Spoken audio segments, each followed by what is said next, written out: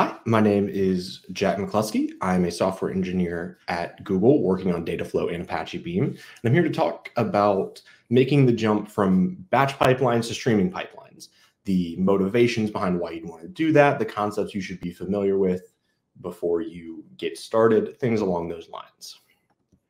Importantly, before we get too far into this talk is going into pretty general data processing concepts for streaming. We're not going to be touching on how you use these in Beam specifically, and how you interact with them in this talk. If you're familiar with these things and you'd rather just see how you use them in Beam, there's a follow-up talk to this called Making the Jump from Batch to Streaming Beam Primitives. Go check that out for more specifics on how Beam interacts with these concepts and some Beam-specific concepts for streaming that we will use. Okay, so why make the jump to streaming? So two relatively common streaming use cases are that you want to process your data in real time. You'd rather get things as they happen. Or a really common case is you have a batch pipeline that you find yourself running more and more frequently. So it could be you run this pipeline once a week and suddenly you have more users and data.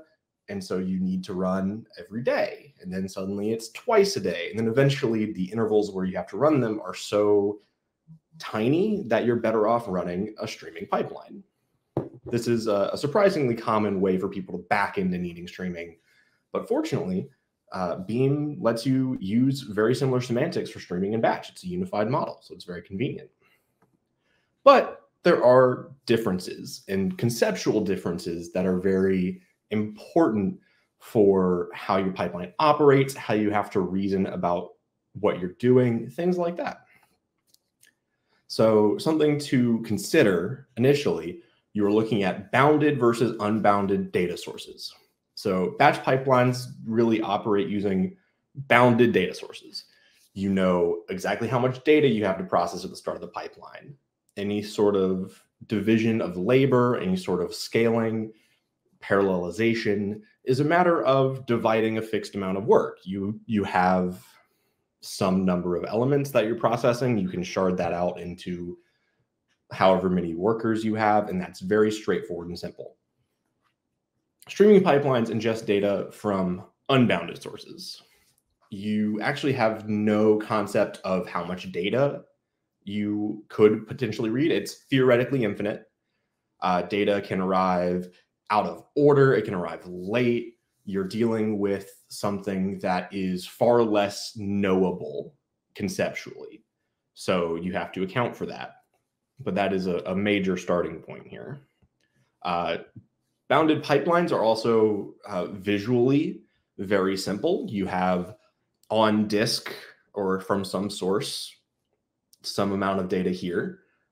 And then you run your pipeline, and now you've done some transforms, some sorting, some aggregations, what have you, and you're back into your sink with your data transformed in some way. We have this nice organized visual here. Unbounded pipelines are, of course, more complicated. We have some stream of data coming in, and when you run your pipeline, you're organizing into discrete units along that stream with some measure of how they're split out. So you see chunks of that stream are being organized as you go.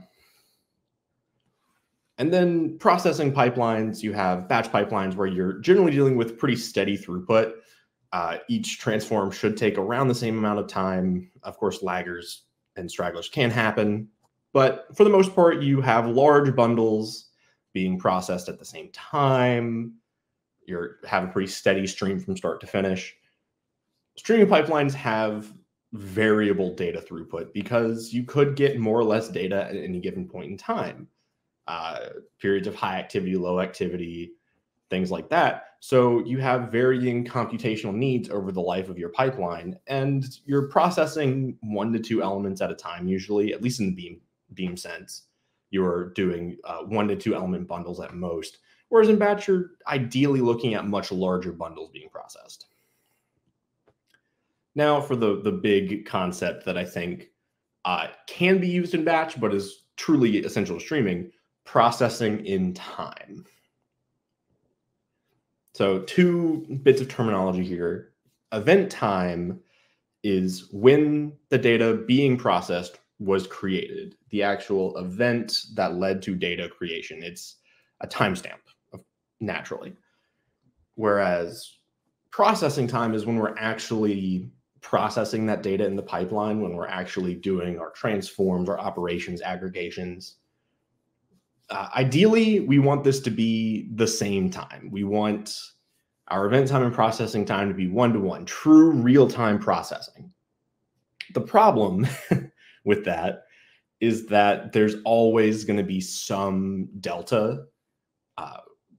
Just conceptually, you can't always instantaneously have data from different sources immediately in your pipeline.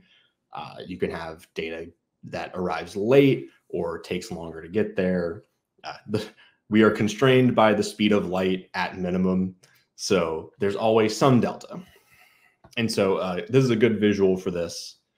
You have your event time as your x-axis and processing time as the y-axis. And in reality, the distance between processing time and event time as far as the ideal can vary. You can have a lot of data come in at once, and then your processing time is going to start to lag behind a little bit. And then you can, catch up, and then suddenly you get an element, you process it as fast as possible, and you're relatively close to the ideal. 2 quick things to call out. The gap in the processing time compared to the ideal is called processing time lag, and the gap in the x-axis of event time to the ideal is event time skew. It's really just trivia. You might see those terms on occasion, but something worth knowing. Okay, so now let's talk about windows.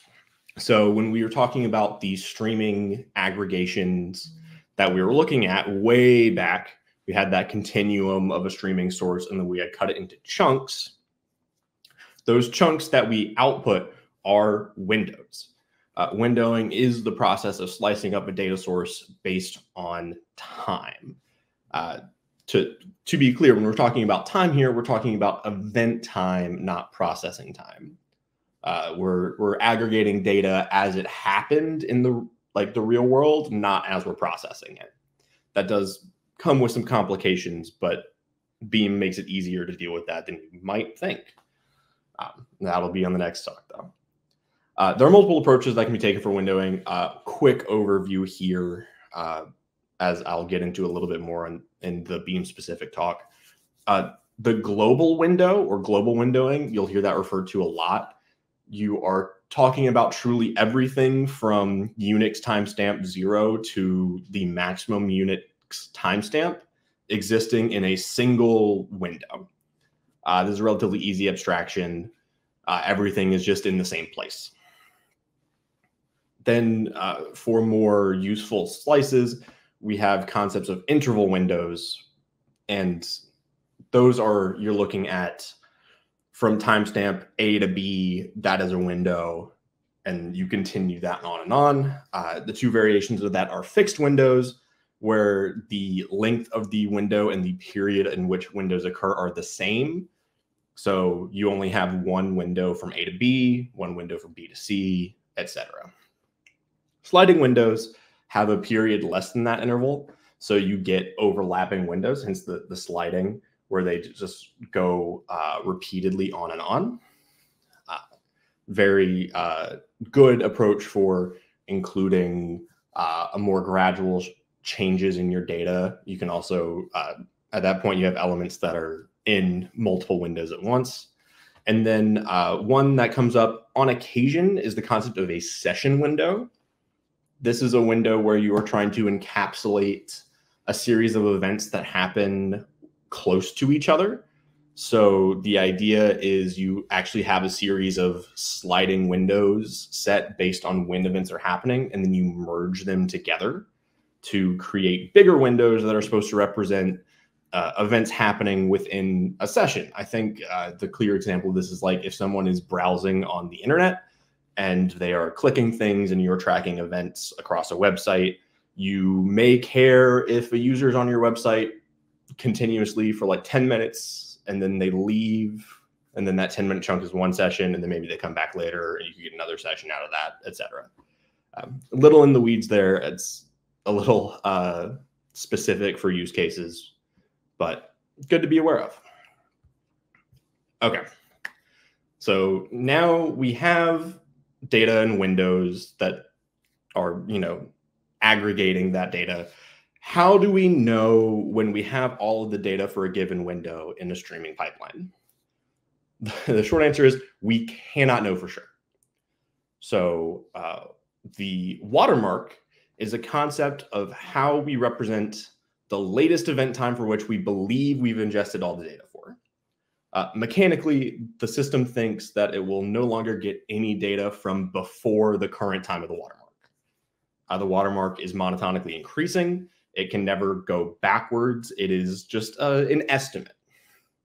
So here is a good little visual for how watermarks work. We have a series of elements that we've gotten.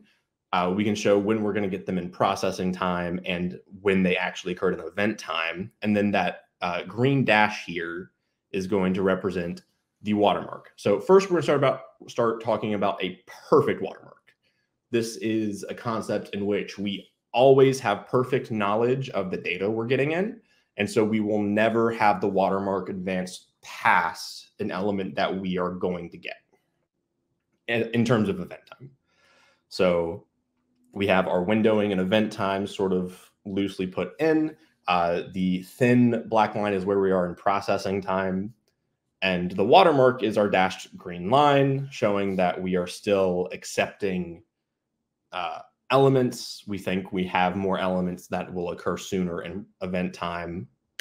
We process more. We've gotten more elements. We've put them in new windows, but our watermark actually hasn't advanced past that sort of lagging element in terms of processing time. But once we clear it, we start to advance the watermark. And then as we have data, we actually emit these windows in processing time. We consider them complete because we are convinced that we're not going to get any more data past this point or from before this point in the watermark. So we can emit all that data and we think it's complete.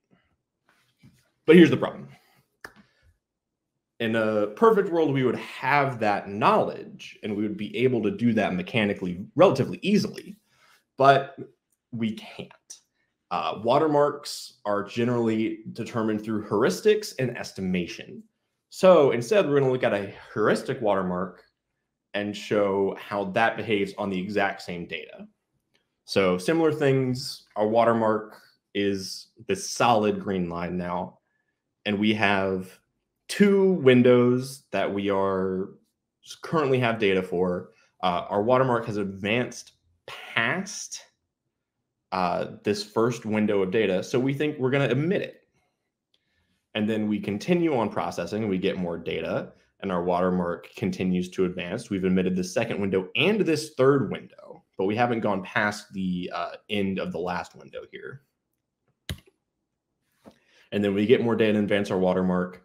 We have this last window emitted with all of its data. Everything is relatively similar, apart from this one red bit of data that we got later. This is now considered late data in our streaming model. So our system has blown past the event time and has emitted data and thinks it's done. And now we get data that's late. What do we do with that? How do we conceptualize dealing with this? So when we get late data, which is from before where the current watermark is at, how did that happen? The real world is messy. Data can be delayed for a number of reasons. One of the most common examples is the idea of your application is processing data from a mobile game on your phone. It's getting high scores from users and updating the leaderboard in real time. Well, say someone gets on a plane and is playing their game on airplane mode. You're not going to get their data from their flight. Could be a little bit behind, could be a long flight. You're not going to get their data from that flight and the games they played until they land and they turn their phone back on. So you're getting that data late sort of inherently. But various things can happen. Like I said, the real world is messy and we have to account for that. So our pipeline does need some rules on how to handle late data, which we have questions to answer. How late will we allow data to be? Will we include late data at all? And these are considerations that largely stem from how complex the operations are operating on your window. But we can get into the specifics of how Beam does that and how you configure that within Beam on the next talk. We're going to talk about the primitives. We're going to talk about the concepts in Beam, how you implement them with some code examples in Java. And then we're going to get a few examples and explanations up there for you. But real quick, I do want to plug a little bit of extra reading if you are interested in these concepts.